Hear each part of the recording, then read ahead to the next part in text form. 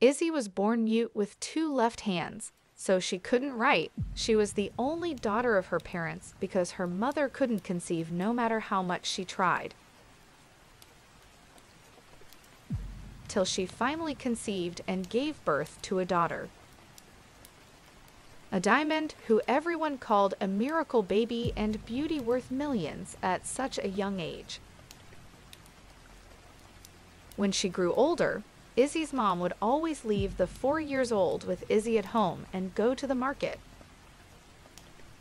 Some days, the little girl would cry to follow her, but she never agreed. Whenever she would come home, she would notice that the ambience of the house is not calm. She tried asking Izzy what's the matter, but no matter how Izzy tried, she couldn't understand what she was saying, and Izzy always ended up crying. Every day, Izzy would try to tell her something, but she just couldn't make out what she wants to say because she didn't understand sign language, and no matter how much she made Izzy try to write it, it wouldn't work. This kept on going on for a while and troubled her mind.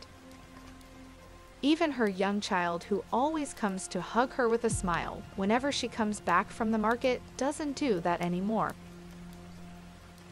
She couldn't concentrate in the market, so she decided to go back home early.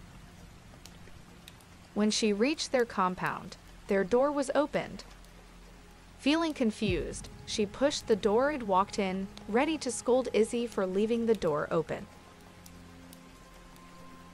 When she caught Oladipo, their neighbor's son, on top of her 4-year-old daughter, who was crying and bleeding, and Izzy in the corner crying her eyes out. I guess she finally understood what Izzy wanted to say.